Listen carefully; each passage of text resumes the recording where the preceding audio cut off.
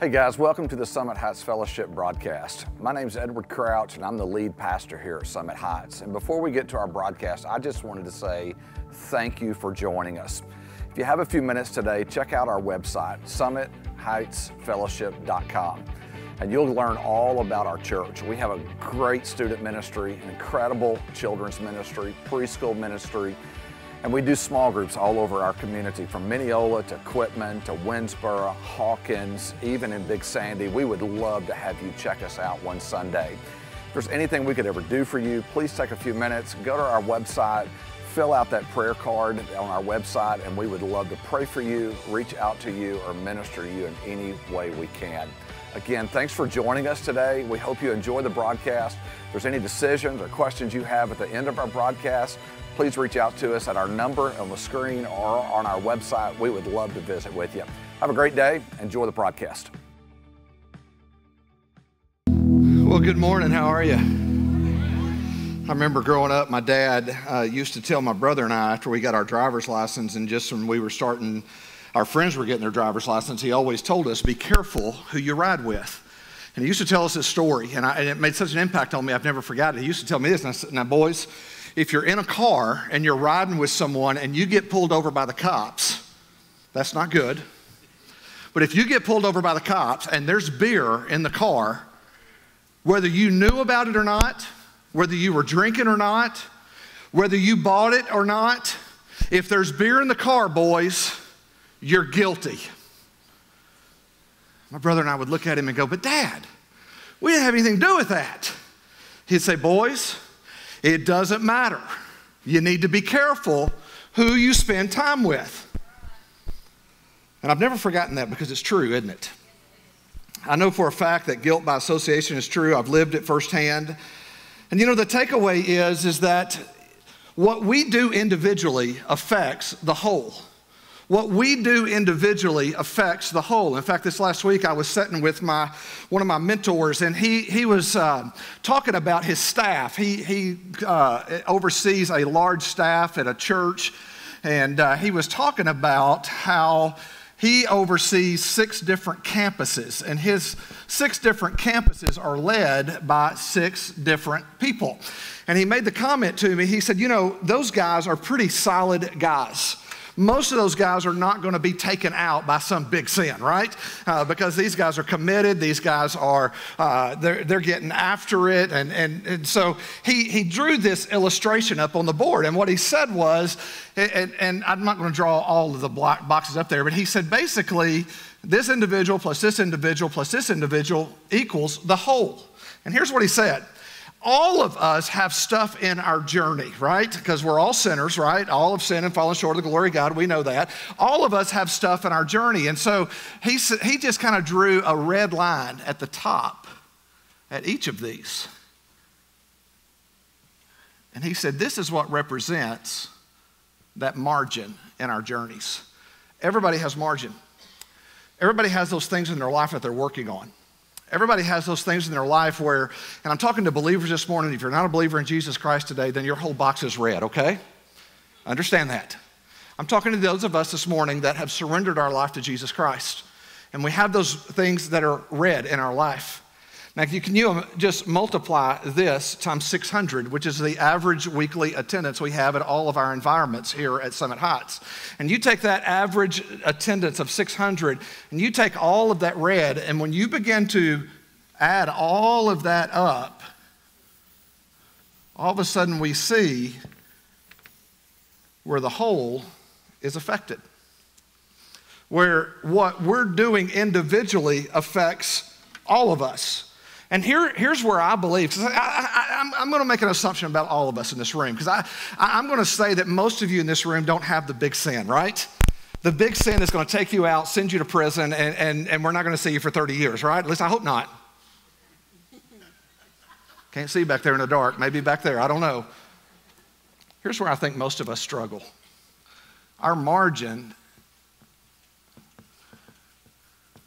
comes in our relationships and how we treat others. Jesus said this in John 13:34. He said, a new command I give you, love one another as I have loved you. So you must love one another. And then verse 35 jumps off the page at me. Listen to me. He says this, by this, everyone will know that you're my disciples if you love one another.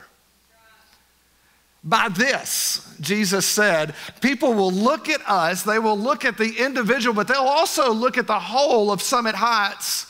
And they will look at us and they will ask the question, hey, do they love one another, or do they talk about each other the same way we talk about our friends?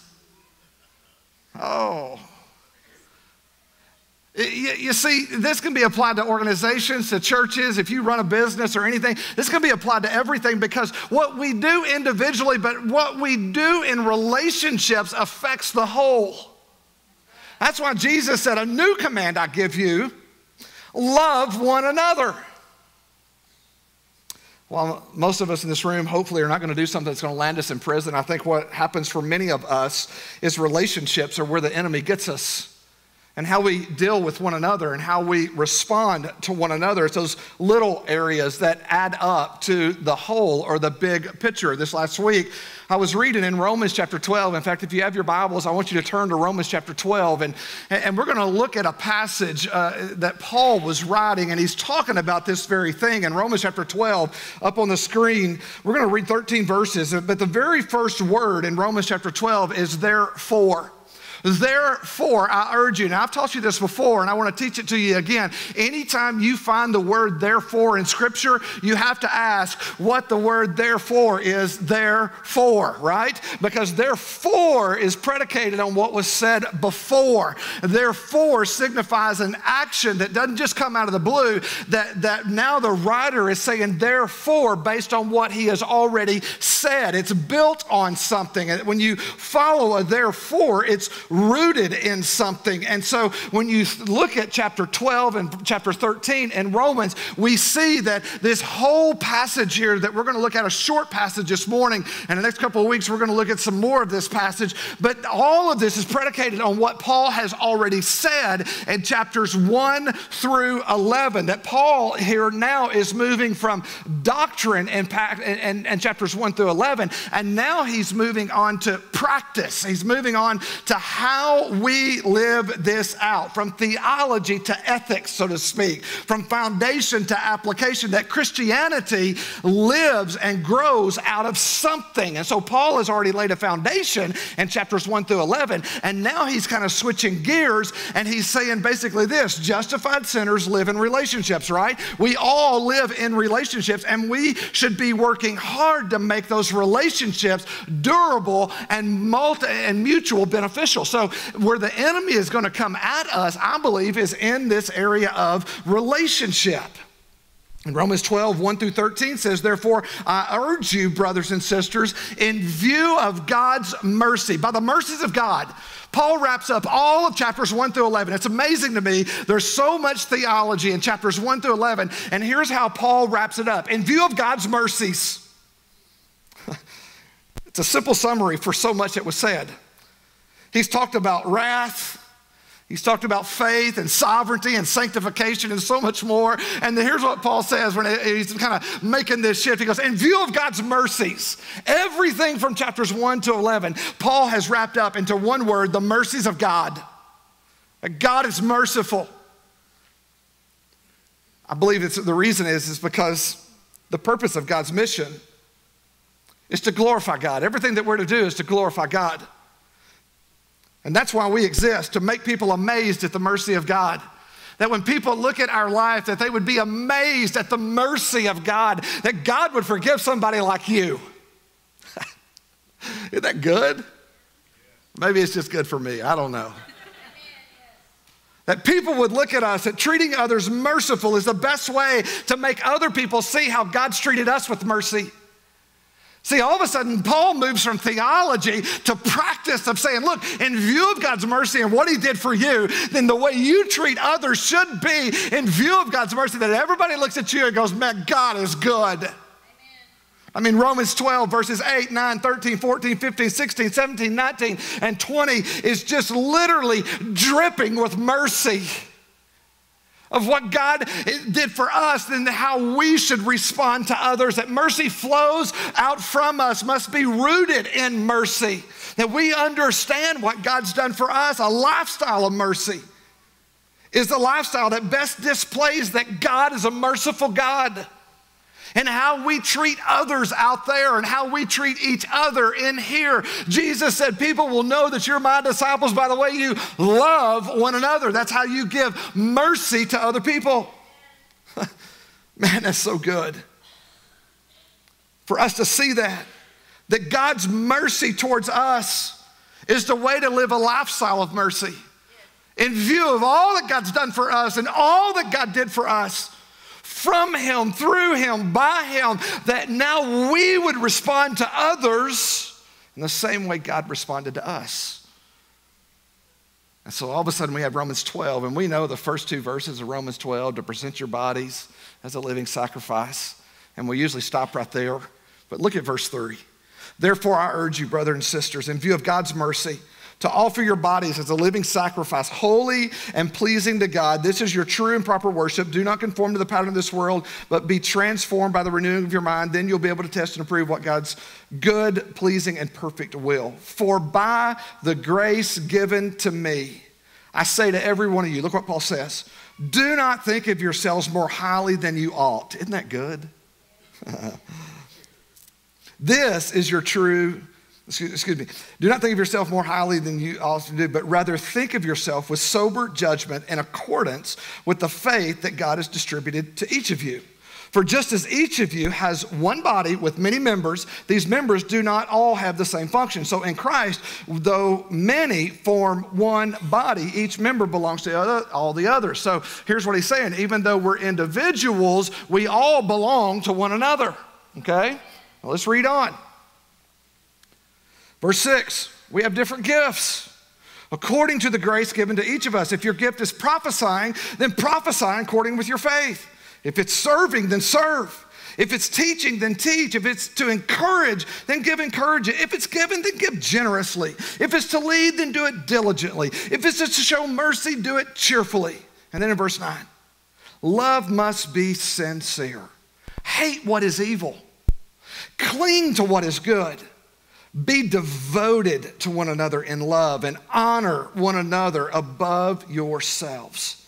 Never be lacking in zeal, but keep your spiritual fervor serving the Lord. Be joyful in hope, patient in affliction, faithful in prayer. Share with the Lord's people who are in need and practice hospitality. So here's what Paul's saying. Love must be sincere. In other words, love can't be full of hypocrisy. I love it when people say, I don't go to church anymore because the church is full of hypocrites. Well, the whole world's full of hypocrites, isn't it? I mean, come on, you go to work every day, right? You'll go eat with a bunch of hypocrites today. Come on, man. He says love must be sincere in verse 9. Let love be without hypocrisy. Remember, Jesus said, a new commandment I give you, love one another. And listen, people will know you belong to me by the way you love one another. Loving without hypocrisy. In a sense, it's almost as if Paul shifted gears in verse 9, but you got to remember when Paul wrote this letter, he didn't divide it up in verses like we have it today, and he didn't put titles at the top of those. I mean, when I write letters, I don't put a title at the top of a paragraph. I just write in all one flow, right? And so Paul's writing here, and there's not a break in here. In a sense, it looks that way, but verses 4 through 8, he's talking about the use of our spiritual gifts, and then Paul turns from gifts to focus more on the way that we love each other in the church. Remember in 1 Corinthians 12 through 13, he talked about this. And at the end of chapter 12, in 1 Corinthians chapter 12, you just might jot this down and read this later today, but he said, earnestly desire the higher gifts. He's talking about spiritual gifts to the Corinthian church. And he says, and I will show you a still more excellent way if I speak in the tongues of men and angels, but I have not love. I'm just a noisy gong or a clanging cymbal. He's saying this, you can do some pretty incredible things, but if you don't have love, then you're nothing. You're just a noisemaker. Paul moves from spiritual gifts to a more general, more excellent way of love.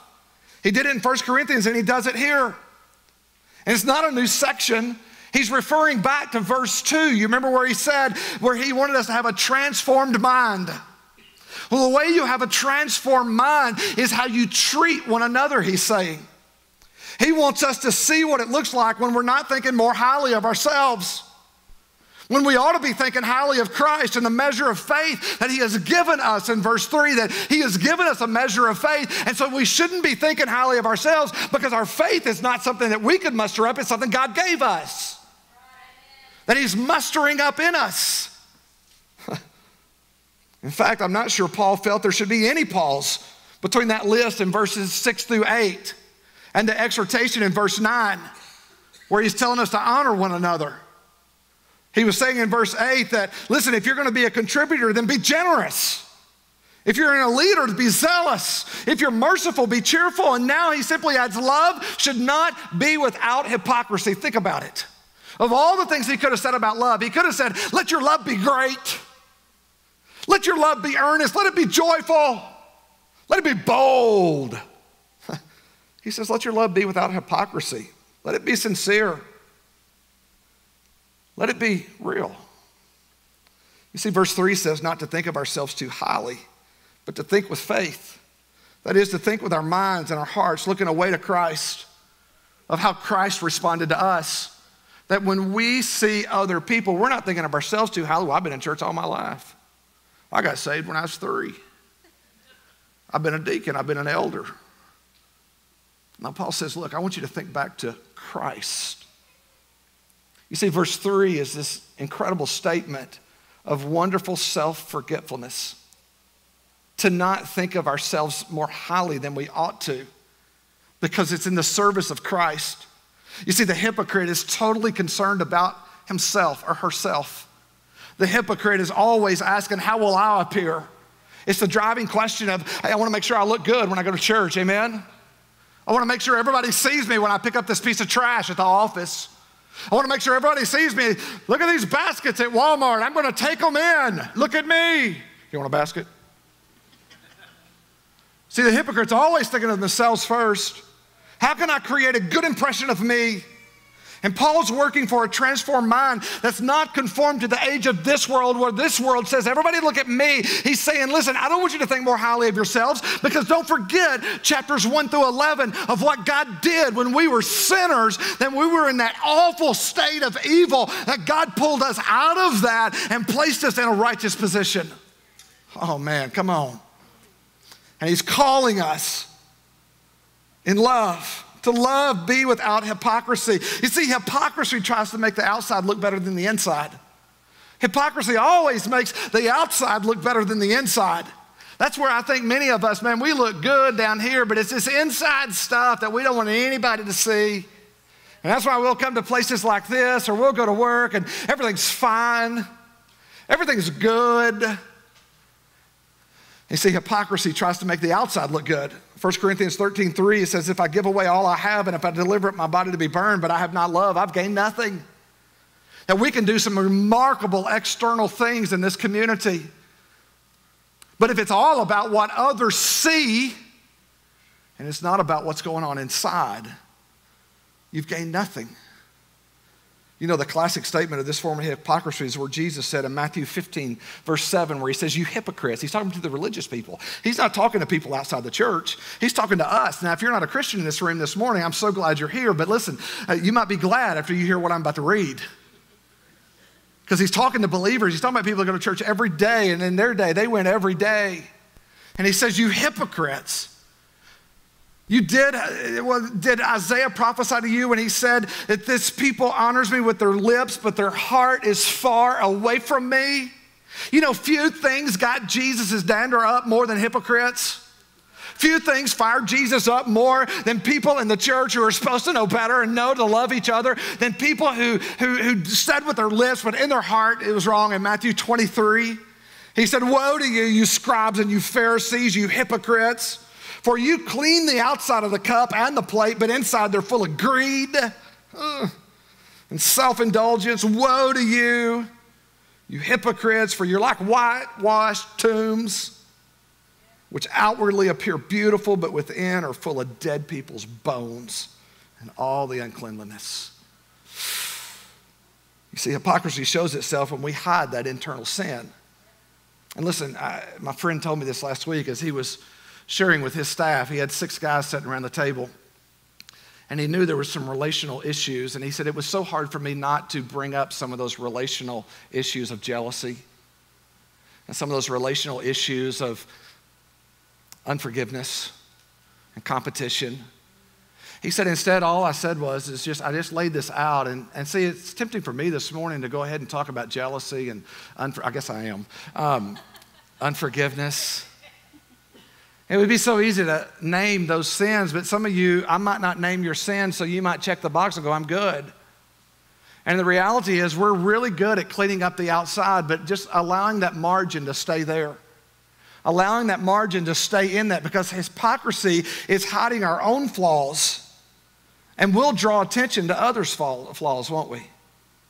We'll draw attention to other people. Well, hey, I'm better than them, and hey, I don't do what they do, and hey, I don't drink as much as they do, and I don't enjoy that many cigars, and I'm not in that much debt, because what we're always trying to do is inflect on them so you won't see ours.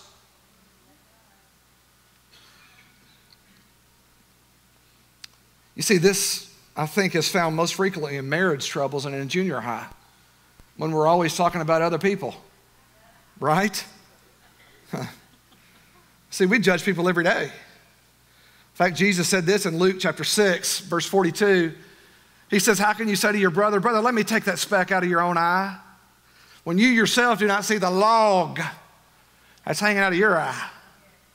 You hypocrite. There he is again. Man, Jesus was kind of brutal on this, wasn't he?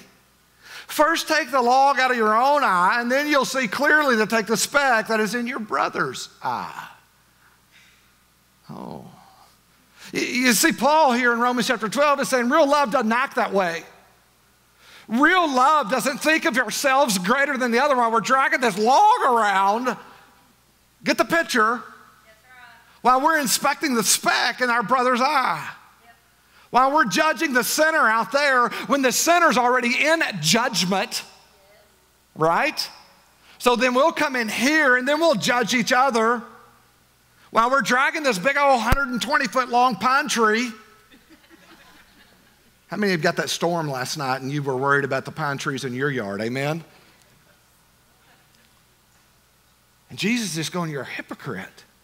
Let love be without hypocrisy, Paul says. It isn't love if it's hypocrisy. In 1 Corinthians 13:6, he says that love rejoices with the truth. It rejoices with the truth. But hypocrisy is all about falsehood and concealment and deceit and cloaking and misleading and hiding. You see, hypocrisy is the opposite of loving the truth. And so it's the opposite of love. And so Paul says, let love be without hypocrisy. In other words, let love be genuine. And when we look at one another, when we see what God has done, you see, that word therefore is so big at the beginning of chapter 12 because it's predicated on what I'm about to say to you is in light of everything I've already said. And see, Paul had just walked through the whole beginning of the gospel. We hear that word gospel all the time. And if you ask 10 different guys what the gospel is, you'll get 10 different definitions of the gospel. And Paul sums it up in view of God's mercies, because that really is the gospel. It's all mercy, because God did not give us what we deserved. It isn't simply that Christ was a good example of mercy. He was mercy incarnate. He was the perfect picture of mercy. See, mercy implies two things: a compassion to the weak and reprieve to the guilty. And if you've ever been shown mercy, you know exactly how it feels. You know exactly what it looks like. Not only have I received the mercy of God, I've received the mercy of men. I can remember that check that was written to me for $33,000 when I was arrested and I was put on probation. And someone wrote me a check for $33,000 because that was my fine. I know some of you are visiting going, really? When I tell you I'm the chief among sinners, I am he. Because my story is not pre-Jesus, it's post-Jesus. And I can remember when that gift was given to me that set me free from the law, that in one swoop, I wrote a check for $33,000. And I remember handing it to the government, and I was free. You see, when you've received great mercy, you're not afraid to give great mercy. That's right, amen. You see, mercy is compassion to the weak. It's reprieve for the guilty. And listen, we humans need both grace and mercy because we are guilty. And we need grace. Miserable. And need mercy and oppression. And you may be here this morning, and that may be exactly where you are. You're miserable. And you need nothing more than grace and mercy. I think that's why Paul said, in view of God's mercies, he was referring back to those first 11 chapters in Romans chapter 3. Our condition was weak and guilty before Christ. See, you'll never meet anybody that deserves God's favor. No one deserves God's favor. No one's done anything by themselves that makes them righteous before God. Apart from Christ, we all sin. Apart from Christ, we're all sinners. And without faith, it's impossible to please God. Evil's not merely neglecting and hurting man, but it's neglecting and hurting the glory of God. See, he's convinced some of you that you're too far from mercy. You're too far from grace. The enemy doesn't care about you. All he wants to do is tear down the name of God. And so he'll let you stay in your pride and he'll let you stay in your evil. But Romans 3:21-26 now says, but now apart from the law, the righteousness of God has been made known, to which the law and the prophets testify. Listen to this. This righteousness is given through the faith in Jesus Christ to all who believe. In other words, that's to everyone who will believe. You can have righteousness. This righteousness is given through faith in Jesus Christ to all who believe. There is no difference between Jew and Gentile. See, Paul's saying this. He said, look, I don't care if you're a Jew, you're a Gentile, you're black, you're white, you're from that group or that tribe. It's for all. For all have sinned and fallen short of the glory of God in verse 23. And all are justified freely. Everybody say freely. Freely by the grace through the redemption that came by Jesus Christ. God presented Christ as a sacrifice of atonement through the shedding of his blood to be received by faith. He did this to demonstrate his righteousness because in his forbearance he had left the sins committed beforehand unpunished, and he did it to demonstrate his righteousness at the present time so as to be just and the one who justifies those who have faith in Jesus.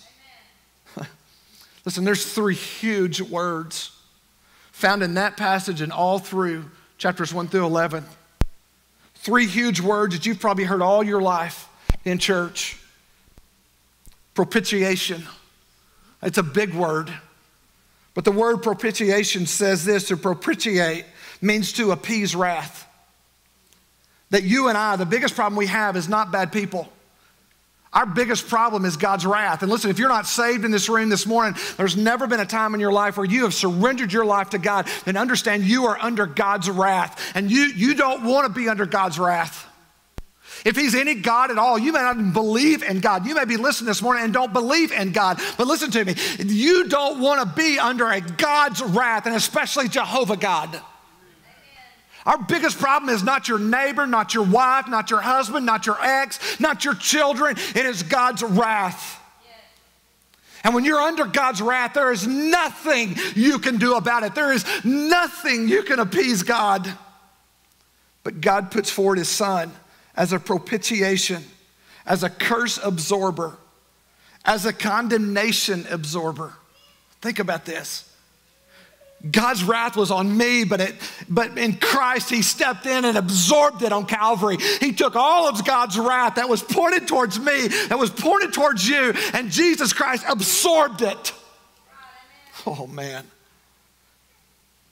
You see, propitiation is so important to understand. It's huge for Christians. There will never be a day from now on until eternity. You need to hear this. When God will have 1 ounce of wrath towards you. And you need to hear that. Because there are some in the church that believe that even after you're saved, you're still under God's wrath and you can't ever get out from under it. Listen, because of Jesus absorbing that, You and I who are in Christ are no longer under the wrath of God. You need to hear this. There's some who have been here that tried to preach that in our midst. It's not true if Jesus is our propitiation. Because he absorbs God's wrath. And when our faith is in Jesus, we are no longer under the wrath of God. Yes, he'll discipline us, totally different than his wrath. But he doesn't have 1 ounce of wrath towards us as believers, as children of the King. Come on. His propitiation absorbed all of God's wrath that you and I deserved. His redemption means that he delivered us at a cost of a price. And the price was his life. And Jesus willingly laid it down for you and I. And yet he justified us. So you go back and you read Romans 1 through 11. It's talking about the propitiation of Christ, the redemption of those who believe, and the justification of those to justify us, declare to have fulfilled every requirement of you and I. That Jesus fulfilled every requirement that you and I needed to be made right with God.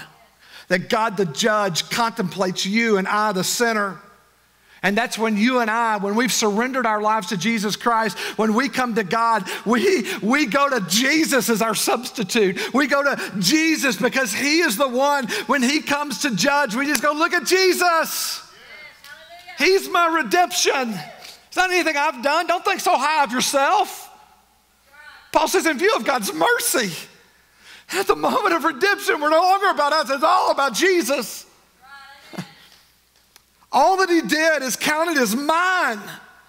Go back and read Romans 4, 5 through 6. Everything that Jesus did is now mine because of the union in Christ, of my surrendering to Jesus Christ and him being the Lord of my life. Our faith in Christ, he counts us as righteous. This is more than just removing wrath. This is more than just the forgiveness of sins. This is having God considered us to have everything that was required of us fulfilled, done. I think that's what Jesus said on the cross. It is finished. Come on. Romans 5:19 says, by one man's obedience, talking about Jesus, that many are made righteous. Don't think so highly of yourself. Don't think so highly of yourself. Remember, it was by one man's, not my obedience for sure, amen? I've got some red, and some weeks I got a lot of red. Come on. Come on, don't look at me like that. You know what I'm talking about. Because there's some weeks, man, my red goes up. But by the obedience of one man, many were made righteous. And he's just not declaring us righteous, but he's constituting us righteousness. And his son's real lived out righteousness. Jesus lived a perfect life so that you and I could be made right with God. When did God become totally for me? You see, I think that's where the confusion comes in, because some of us just want to beat ourselves up because we're cloaking, because we're trying to cover this. Our marriage is bad, our finances are bad, our decisions are bad, our addictions are bad, all these things that we hold on to. And so the only way we know how to do it is to bring shame on ourselves. And if we bring enough shame on ourselves, then we can start putting shame on others. So when did God become for us? At what point? And you might answer that, well, long time ago, because he chose us. Well, the problem with that is Ephesians 2 says we're children of wrath. We're born into sin. That we were born into it. You see, God became totally for you when you believed in Jesus Christ by his grace. At that moment, when you received that propitiation, when you received that redemption, when you received that justification, God became for you. The scripture says he demonstrated his love for us, that while we were sinners, Christ died for us. But at some point, we have to surrender our life to him. And at the moment of that, all the power in the universe is for us, not against us. All the power, man.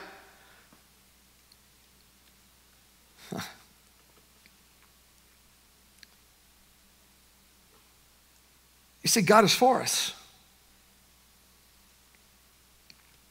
He's for us.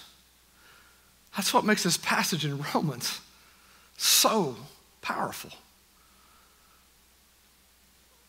That's what makes this so achievable, that we can actually deal with this red.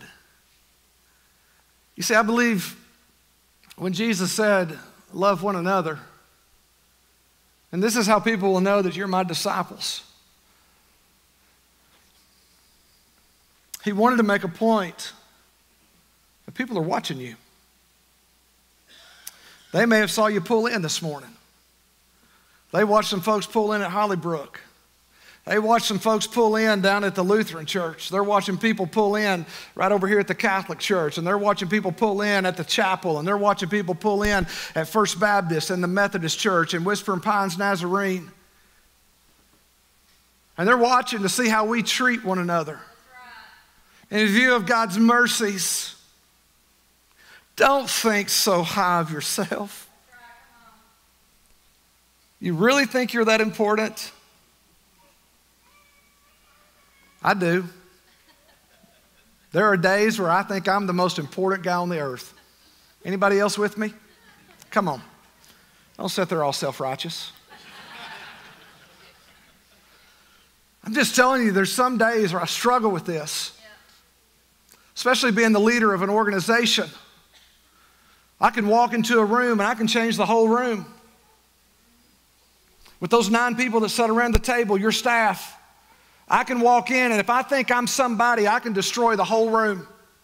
Yeah. And so can you. That's right. And when we take each one of our little margins and we add it up, and all of a sudden we look at Summit Heights and we ask the question, what do people see? They're seeing the whole. They're seeing the whole. In view of God's mercies, Paul says, don't think of yourselves more highly than you ought to, but by the measure of faith that God's given you, love one another. That's what makes this passage so powerful in chapter 12. Because in light of our terrible condition, in light of being apart from Christ, we are nothing but sinners, and all we do is sin, and we can't do anything but sin. You can be good for a little while, I know. But by Jesus and his obedience, we were made right. And in that moment, there's not one piece of wrath coming at us any longer, because he absorbed all of that. He absorbed all of that for you and for me.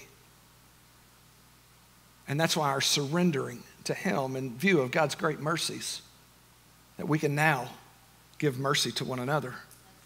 We can give mercy to our spouses, to our children, our co-workers. You know, last week we sang a song by Crystal Yates called I Got Saved. And I was listening to that in my office this morning just over and over again. And I want you to listen to these words. It says this: there is a river of gladness that pours from Emmanuel's veins. This sinner was plunged beneath the flood and got saved. Since then, I walk in forgiveness. All my guilt was erased. The chains of the past are broken at last. I got saved. Oh, I got saved. I'm undone by the mercy of Jesus. I'm undone by the goodness of the Lord. I'm restored and made right. He got a hold of my life. I got Jesus. How could I want more?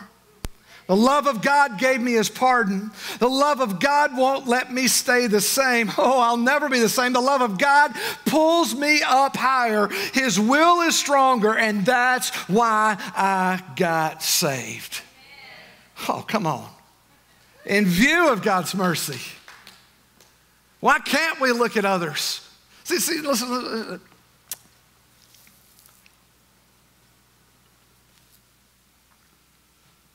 We all have it, don't we? Yes. Everybody say yes. Yes. Thanks, Nancy. We all have it, don't we?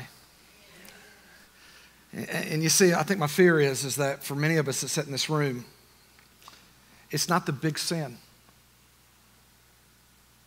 Well, maybe you got some addictions you need to deal with, but I think where a lot of us struggle is maybe sitting beside you. It may be that wayward child. It may be that boss that you're just unwilling to forgive. That you're just unwilling to show mercy. And just maybe, in view of God's mercies, Because if Edward has unforgiveness, and Danielle has unforgiveness, and Jake has unforgiveness, what does that do to the whole? I'll tell you what it does, is the world looks at us and see how we treat each other and goes, man, I got enough of that. I don't need any more of that. So Paul just comes after all this theology in Romans 1 through 11, and he says, look, therefore, everything I've said, now listen to me. Let your behavior, let your actions, let your life, don't think of yourself too highly. You were in a wretched state, man. Some of you are there this morning, and you need Jesus. Amen. Don't think of yourself too highly. You're only there because God gave you faith. He butted into your life and woke you up and realized you needed a Savior. That's right. So don't think of yourself too highly. Let's go back and let's deal, maybe, with some of this. And just maybe, I know there's some days I'm about right here, okay? I get it. And I have to do a lot of cleaning up. I have to do a lot of confession. I had a day a couple of weeks ago, I had to write my daughter a text because I had a lot of red that morning.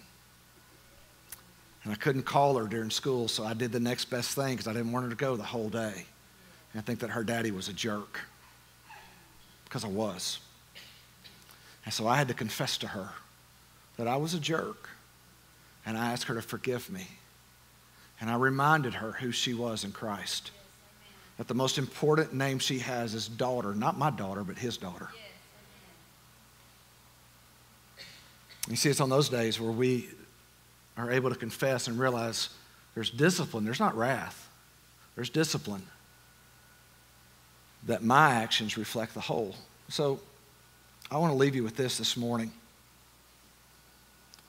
Who do you need to prefer by forgiving? Who do you need to honor by thinking less of yourself? And just maybe,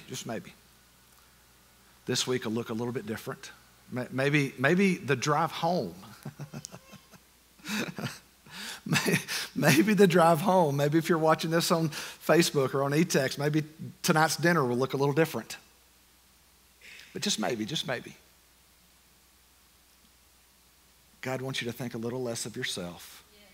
And by the faith that's been given to us, that we would show mercy to others the way we've been shown mercy. Amen? Let me pray for you. So, Father, I love you. I thank you today that we can be practical, that we can be real. God, I thank you that you just don't want us to be a bunch of people that have a bunch of knowledge. So somewhere along the journey, we confuse discipleship with knowledge. Somewhere along the journey, we confuse with knowing a whole lot about you with being righteous. And yet, God, the only thing that makes us righteous is Jesus. Realizing that we're a sinner. Realizing that our sanctification comes from you. And by our obedience, walking with you. And so, God, I pray today, God, if there's somebody here this morning, they have never surrendered their life to you. God, there's shame, there's guilt. They feel it right now. I pray in the name of Jesus, Father, you would quicken their heart. You would butt into their journey. And they would hear one message: I love you. I love you. I want to forgive you. And God, I pray if there's somebody here this morning, a man or a woman, even right where they sit, they would hear those words from you: I love you, and I know all your crap. I know all your stuff. And if you'll surrender to me, I'll forgive all that. I'll absorb that. And I'll set you right. Oh, Father, please, this morning, grab that heart. Cast out that shame. Cast out that guilt. Because of Calvary, because of your resurrection, we can stand right when we surrender to you. So God, I pray if there's somebody here this morning that does not know you, that even right now where they're sitting, that God, they would surrender their life to you. And God, I pray for those of us in this room that's been believers maybe for 2 weeks or 100 years. Would you give us courage, Lord, to look at the margins? To look at the margins. God, we know so much, but yet we still hold grudges. We still puff ourselves up. We still want people to look at us. We just want to make it all about us, the ultimate hypocrisy. And Lord, I pray today for humility and courage to maybe go to someone. And maybe you've brought that name up to us, or maybe to sit down in a journal for one that passed away years ago and just write that out. To give us the courage, Father, to walk through that. So that when the world looks at us, Lord, and the way that we love each other and the way we give mercy to each other, that they would look at us and see you. They'd look at us and see you. They'd look at me and see you. That the way I stand in line at Brookshire's is the same of how I'm standing up right here. That there's no difference. I'm a sinner, saved by grace, because of you, Jesus. And I thank you for that sacrifice, and I thank you for that love. So in view of that, Father, I want to love others. May that be our prayer. And we ask it in Jesus' name. And everybody said, amen. Listen, before you go, we have a place called Grace Place right over here. If you have questions about Jesus or your relationship with Jesus, we'd love for you to go and visit with them. I'd love to encourage you. Maybe you just need prayer this morning. Maybe you just need someone to lay hands on you and pray with you, or maybe you just need a hug. Amen? Sometimes that's just it. Good? Okay, so don't miss that. Take a few minutes. Go by and visit with them. I'd love to do that. I love you. Have a great week. I'll see you next week. Hey guys, welcome back. We hope you enjoyed the broadcast today. And if there's any decision you felt like God is leading you to make today, we would encourage you to make that decision and to go online. There's a prayer tab on our website that you can go to. We'd love to pray for you. We would also love for you, if you accepted Christ today, to send us a text. We have a number at the bottom of the screen that you can text us the word accept if you accepted Christ, or if you would like to know more about baptism, just shoot us a text with the word baptize to that number on the screen, and we'll get to you, I promise you. Hey, have a great day, and listen, if you're looking for a great church and you don't have a church home, come visit us one Sunday. We have 2 services, 1 9, 1 at 11. We'd love to see you. Have a great week.